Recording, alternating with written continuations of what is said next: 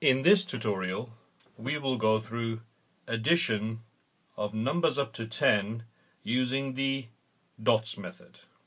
There are other methods and we will cover them in other tutorials, but in this one we will use the dots method. So let's start with our first example. What is 7 plus 4? 7 plus 4. The dots method works like this. Above each of the numbers we write down how many dots there are. For example, in this one, 7, we write down 7 dots. So do this 1, 2, 3, 4, 5, 6, 7. Above this number, 4, we write down 4 dots. 1, 2, 3, 4. So 7 has 7 dots and 4 has 4 dots. And because we are adding the numbers, all we do is count how many dots there are in total. So let's do this. 1, 2, 3, 4, 5, 6, 7, 8, 9, 10, 11. And that is our answer. 11. Let's write that down. 7 plus 4 equals 11. Now that was nice and easy, wasn't it? Let's work through another one. What is 6 plus 7? 6 plus 7. Now again, using the dots method, we write down above each of the numbers how many dots there are. So with this one, 6, we write down 6 dots.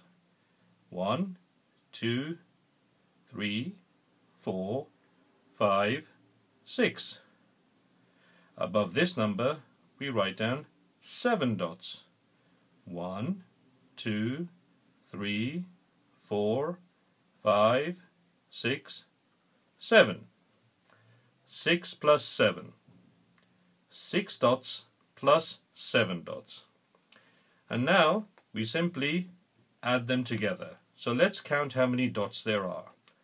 1, 2, 3, 4, 5, 6, 7, 8, 9, 10, 11, 12, 13. And that is our answer. 13. 6 plus 7 equals 13. Now again, that wasn't very difficult, was it? Let's work through one final example. What is 4 plus 9? 4 plus 9.